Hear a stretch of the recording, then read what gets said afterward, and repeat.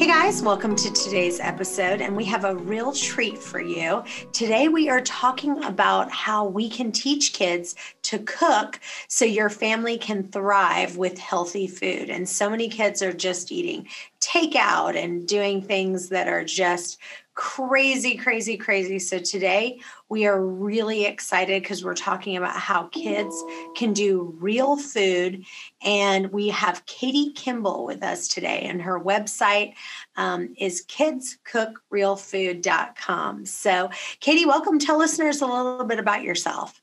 Well, thanks so much, Chantel. I'm a mom of four, and so life is busy, life is crazy. And I, was raised pretty normally on standard American diet. And it wasn't until I was pregnant with my first that I really started caring about every little bite that was going to go into his mouth. I think that's a lot of moms' stories.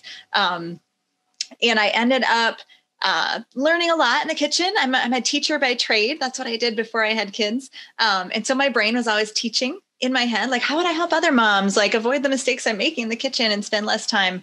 And so I launched a website in 2009 to help families stay healthy without going crazy, balancing time, budget, nutrition, and environment.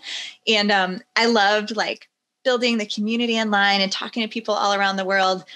And I started realizing I kept hearing the same story. People would say, Katie, I really want to get healthy, but this is so hard because I was never even taught to cook at all, right? Like our generation was kind of missed. And so I started thinking about that. I thought, gosh, you know what that means is that we're not comfortable in the kitchen in general, our generation, and we're not teaching our kids. 20 years from now, those kids are going to be going like, oh, I wish I could get healthy, but I was never taught to cook, right? So I just thought somebody needs to step into that gap and make it easier for moms to get their kids in the kitchen, to get them involved in their own diet and nutrition from the start. And as a mom of four with a teaching background, figuring out how to cook, I thought this is my mission. This is what I'm going to do. So let's start with kind of the 5-year-olds. So let's say someone has a 5-year-old, and then we'll talk about 10-year-olds and 15-year-olds. But let's say you have 5-year-olds. What are you teaching them at age 5 to do? Let's get real practical. What would be a 5-year-old's, your number one recipe that you would teach them to cook? I love that you're jumping right into the practical because that's totally what I'm known for. We got to give moms things they can use right away. So the first thing I'm going to do is I'm going to expand your 5-year-old down to age 2. And we're going to talk about all our preschool kids who can't read yet. And then I'm going to challenge the fact that you just asked me for the best recipe, because I don't think cooking's all about recipes. I think it's really about building the skills that we need to make any recipe. Right? Then you can fit any food preference, any dietary sensitivity, or the choices you're making. So for me, it's all about building skills. And so for those little ones, they want to help. They're so intrinsically motivated. And you are super lucky, moms out there, if you've got a child 5 and under, because they're asking, right? Can I vacuum? Can I dust? They don't even realize these are chores at that point. So capture that motivation and say yes. I mean, that's the first step. Is we have to get over our fear of the mess, our fear of them slowing us down, and say yes. The two first things that I love to teach those little kids are butter knives and bananas, just because they're so simple and they feel like hot stuff because they're using a knife, and you can make it. I mean, I say take it really seriously. Treat that butter knife like it's a sharp knife.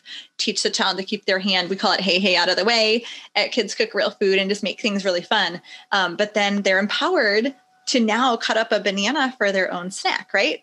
That's amazing for a 3-year-old. The other thing I like to teach those little kids, because they can't read yet, they don't know numbers and fractions. So measuring spoons are tricky, right? And they're, we don't know how to involve them very well. We usually measure and we let them dump, but we can totally empower them to measure with a really simple trick, renaming your measuring spoons, dad, mom, kid, baby. Mm-hmm. And I know that's not everyone's family structure, but kids get it from storybooks and stuff. So the tablespoon's the dad, the teaspoon's the mom. It takes 30 seconds to teach. And now you can have your preschooler, if they say, oh, mama, can I help? And it's 5:37 and you're like, no, I need to get dinner on the table by 6. This is not happening right now.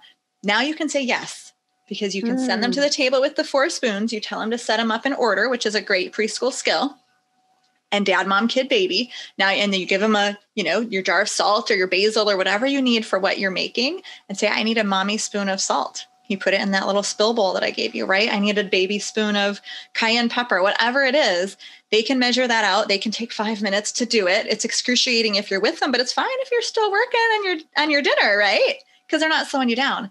And then at the table, you get to say, guess who made this meal taste so good, right? And now self-esteem is boosted. They love being in the kitchen, and you've got a helper who will really last through the years because you've given them a positive experience before age 5.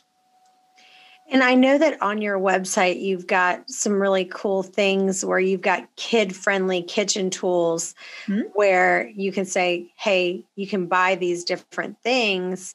And then it just makes it a little bit more kid-friendly for them to be able to use the knife and so forth. Talk about that. Oh, our little kids love the crinkle cutter. In fact, we were just having a conversation a few weeks ago in our members Facebook group. Do you know what a crinkle cutter is? Yeah, I do. Yeah. Okay. So it makes the food look so cool, like cucumbers or cheese cubes or whatever. Very easy for little hands or medium-sized hands, all age kids to use. But the moms were saying, yeah, I'll like cut cheese with this thing for, a potluck. And people are like, oh, you shouldn't have taken so much time to make this look so cute. And they're like, I didn't, it's just a crinkle cutter. So that kind of thing is really, really fun. We do a big review of knives because, for me, it's real food. Real food is fruits and vegetables. And if you can't cut those, you can't unlock the produce section. Mm-hmm. So we teach kids to use real knives starting at about age 6 or 7. We even have 4 and 5-year-olds using paring knives in our classes, the brave mamas who are open to that. So I don't do a lot of kid versions, right? I don't love the kid knives because they force a different way of cutting. Those plastic ones with the jaggedy edges, because it's a serrated edge, you have to do more of a saw blade motion, which is not the motion that you'll make when you graduate to a real knife. So I advocate for real knives as much as possible. So we just talk about shorter ones. So like a 5-inch chef's knife instead of an 8-inch chef's knife. Does that make sense? Yeah, it does make sense. So as far as what's kind of, let's say we've now got someone who's 10 years old. So they're a little bit older, they can do more. What are some tips for them that you can share that gets them excited about cooking?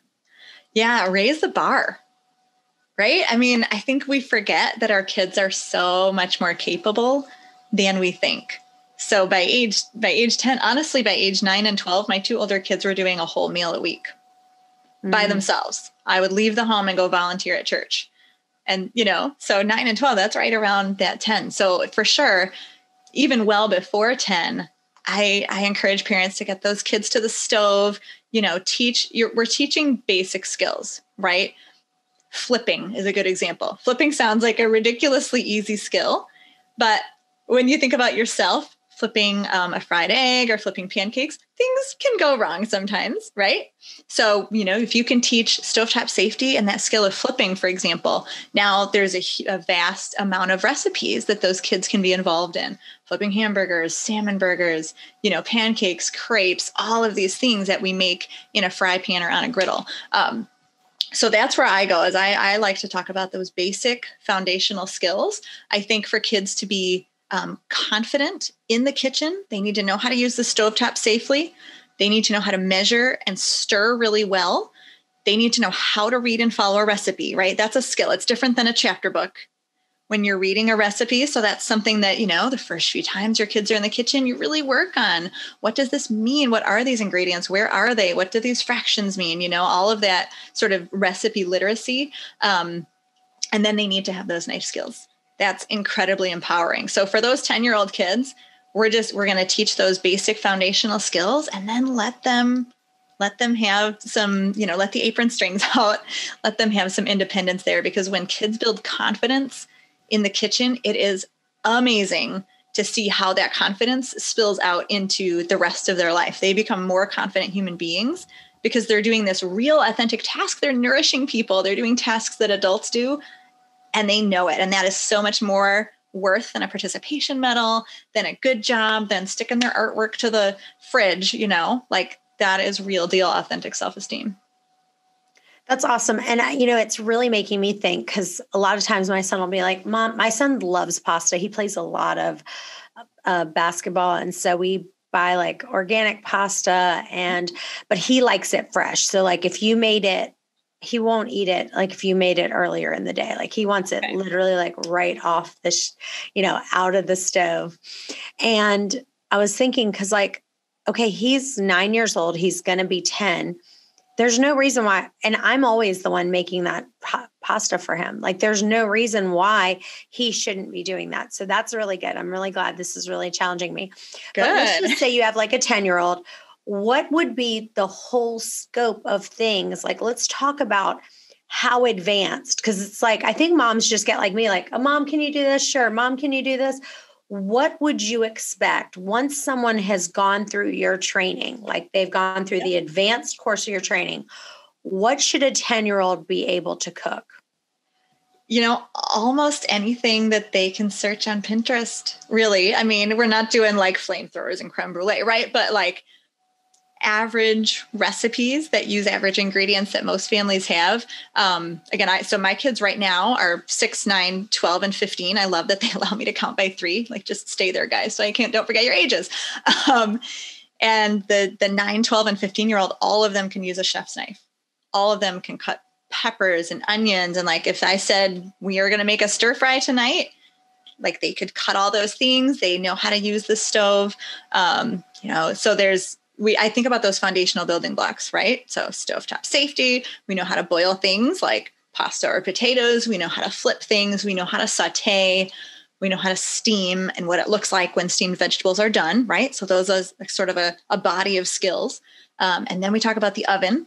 Once kids are 8 or 9 or so, it's when kids are strong enough and brave enough to use the oven, they should totally be trained in doing it.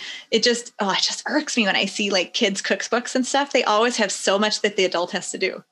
Kids, ask your adult to put it in the oven. Ask your adult to cut this. And I'm like, no, adults, ask your kids to do that. Like we've got to flip these scripts and really challenge the thinking of what our kids are capable of. So can a 10-year-old make homemade pizza from scratch, yeast bread, top it, put it in the oven, get it out, cut it up?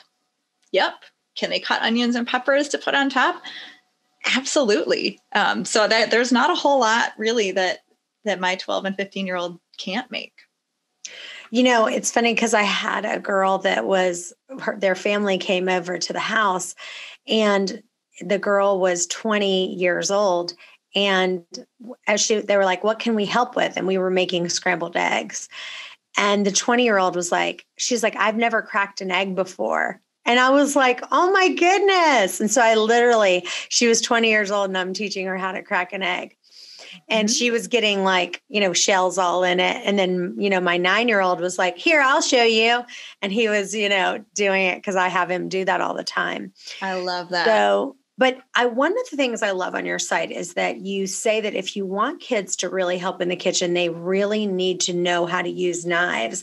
And you actually have a free 10-minute video that teaches kids how to use knives, which is amazing. Talk about that. Yeah. So one of my philosophies, again, is to raise the bar and to start young. So we actually teach the same 3 ways to hold the knife and 4 ways to hold the food with that butter knife and banana at age 2, as we do with the chef's knives. And parents love this because it's sort of a seamless transition. If your 2-year-old, your 3-year-old, your 4-year-old has been using a butter knife on soft foods, right? I mean, think about cooked carrots, cooked potatoes. There's actually a lot of things you can cut with a butter knife. And they know these 7 phrases like, hey, out of the way, and up and over soldier, just, and they respect that butter knife like it's sharp. You can look at your, 5-year-old and go, maybe he can use a sharp paring knife. Am I crazy? What will my friends think? Is this too dangerous? And then you go, no, it's not, because they've been trained for years treating a knife the same way. So that's totally my philosophy, is this nice, beautiful, seamless transition. We teach emphatically too that the right size of knife for the child's skill level and size of their hand, as well as the right food, is the equation for success. Okay. So we don't use paring knives on onions. that's a disaster waiting to happen. We don't need to use chef's knives on a little bitty apple. So it's all about pairing, the right knife with the right food. And actually in our house, we've had a good 5 years of kids using knives. And for quite a few years, I would always say no accidents. Well, now we've had a couple, and they've both been because my child chose the wrong knife for the wrong food. A cheap little dollar store paring knife for a big fat 1 pound apple. My son Paul came into the office. He said, "Mom, I caught myself with a knife." Like, he's shocked. It didn't hurt, a little poke. And I'm like, "Well, you're fine. Let's wash you up, get some salad." I said, "What happened?" And he showed me the knife and the apple. I said, "Well, Paul, this knife is it's not even as long as the apple." So there's there's sort of an academia about it. There's an intelligence to using knives, the right knife, the right food, and the right technique. And when you have that down, it's completely safe. It's as safe as getting into a car and putting your seatbelt on. Hey guys, I want to talk to you about something that can lead to chronic disease. Yes, it's sugar. Over 70% of Americans are eating more sugar than they need to, and I was one of them. And I kept saying, this is my last time. I'm going to cut back. I'm going to do this.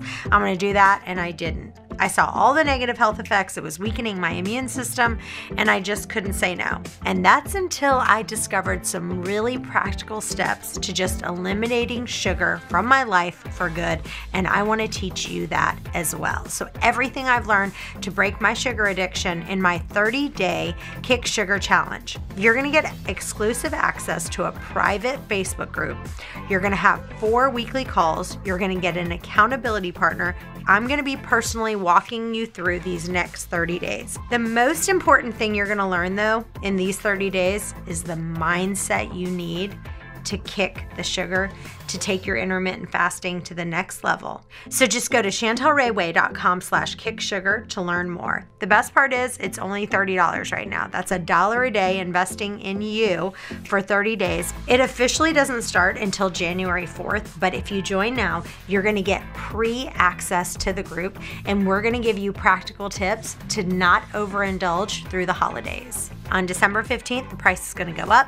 So click the link in the description and you'll get to go to chantelrayway.com/kicksugar and you can join the group for just $30.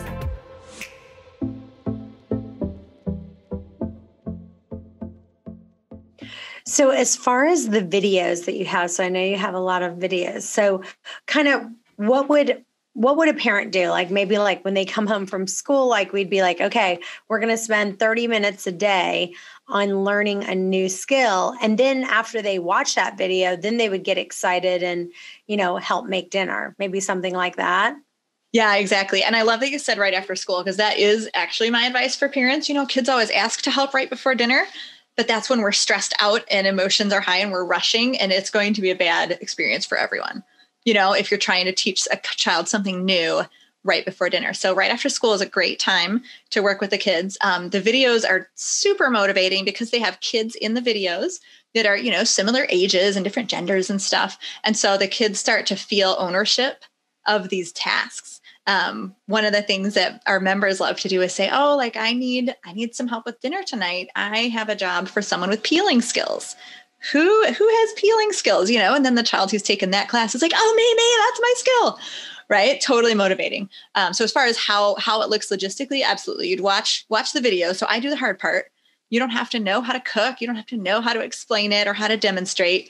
That's in the video. And then you just kind of get out the food and do the practice. And what's, you end up with lunch or snack or dinner or breakfast, a little piece of it already made, instead of, a craft that you don't know what to do with and glitter all over the house if you do like crafts for quality time. So I think it's great. I think it's great to teach kids away from the meal and just prepare food for later. And absolutely, you mentioned then they're able to help with dinner. That's the ROI, right? You put in a little half hour here, half hour there, and you can save 10 minutes, 20 minutes on every meal when your kids are helping chop those vegetables. So you have your own cookbook I saw online, Kids Cook Real Food, that you wrote. Tell us what's the top 3 recipes that are in there that you would say maybe your 9-year-old or your 12-year-old's out of any recipe in here, this is their favorite. Yeah, that book goes right with our classes. It's all the recipes that we show in the videos. But I want to emphasize again that we're not about the recipe. I mean, we have to make something, right? We have to make food, Right. but it's super flexible where we're focused on the skill. So kids with food allergies or different preferences, or, people abroad sometimes can't find an ingredient. You can just swap it out for any other recipe that teaches that skill. But we do have a few favorites of members. In our first class for our intermediate level, our kids who are like early elementary, we teach how to make a couple different homemade salad dressings. I mean, they're just simple. It's ranch and Italian, but what more, basic kid-friendly stuff can you get? And you're making it yourself. So you're removing those industrial oils, you're removing the MSG that's in commercial ranch. And we have so many families say, I can't believe how good this is. Like, this is 100% going to be a new staple in our family. And when the kids can make it, that makes the making something a staple a little bit more possible.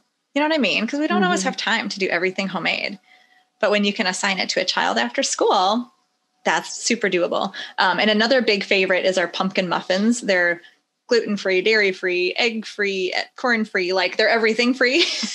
I swear it's the most flexible recipe in the world. I've never been able to mess it up. And so kids, that's so nice for kids that it always turns out, they're always moist and they're so good. And kids who don't like pumpkin, or who don't like sweet potatoes, who don't like those vegetables, the parents are always overjoyed that they're getting some vegetables in the muffins. Hey guys, I wanted to tell you I'm offering a free weight loss virtual Bible study. Now is the perfect time to focus on understanding true hunger and fullness and learn what the Bible has to say about it. All you have to do is go to chantelrayway.com/Bible study. After you sign up, you'll receive a 6-week Bible study video that you can watch on your own, or you can get a small group of people and do it together. That's chantelrayway.com/Bible study for your free 6-week Bible study course. I love it. I love it. Well, as far as some of the things that you have on your site, I love that you kind of tell people, look, here's kind of the best knives that you can use that are kid friendly. What's your favorite product that you have on your site that you say, out of anything, if you need one thing, this is what you'd want? For kids cooking, it's a good knife. And I'm a big fan of the Victorinox brand. They're actually rated number 2 at America's Test Kitchen, which is pretty awesome. Wusthof is number 1, but Wustof's very, very pricey. And Victorinox is incredibly affordable. They have a 4-inch utility knife that is powerful enough to kind of act as a chef's knife, but perfect for tiny hands. And they have a 5-inch chef's knife, which is really rare. It's nice and short. And again, I mean, you can do onions and peppers and everything with this 5-inch knife, and it's only $20. So kids love having, you can never have too many knives in a kitchen full of cooks who are cooking. So that's part of what we say. We start the kids meal revolution. Again, flipping that script. It's not about making separate meals for kids. It's not about the disaster of a kids menu, and the terrible bland food that's always the same in every restaurant. Even the Mexican and Asian restaurants have like the chicken strips and pizza, So I just constantly challenge parents, like, kids can eat real food, and you're going to be a lot more likely to get them to eat genuine real food when they're involved. I also saw on there that you had a lettuce knife that you said that when you cut with this lettuce knife, it allows the lettuce to last almost a week. Tell us about that. I think this is sort of biology of cells. When you're cutting with a really sharp knife, you actually open the cells in the lettuce, and that's what makes the edges of your lettuce go brown really quickly. So when you use a plastic serrated knife, it more tears the lettuce. So you could do the same thing by just having a child tear up the lettuce, which is a great job for little ones who like to be tactile, and they just want to be involved. Give them some lettuce or some kale and have them tear that up. But the knife is just quicker, for kids who can handle it. And because it's tearing, not cutting, the lettuce lasts longer. Awesome. Well, this has been amazing. Tell listeners where they can find you and where they can follow you. Yeah, we're at kidscookrealfood.com, on Facebook and Instagram, also at Kids Cook Real Food. And just definitely we invite you to jump in, and I can send you a link for the show notes too for that 10-minute knife skills and safety class, because I love giving that one away for free, because I think it's so empowering for kids and families to have those skills. That's awesome. Well, you guys stay tuned. You've definitely motivated me. Tonight when I get home, my son is going to be in the kitchen helping me cook for sure. Because I totally agree. It's a skill that everyone needs to learn how to do more and more and more. And if you know how to do it, then you want to do it more. If you're not that good at it, then you'll be like, forget it. I don't want to do it. So yeah. Thank you so much for being with us. Yeah. Awesome. And if you have a question that you want answered, go to questions@chantelrayway.com. We'll see you next time. Bye-bye for now. This has been a Sempronto Media production.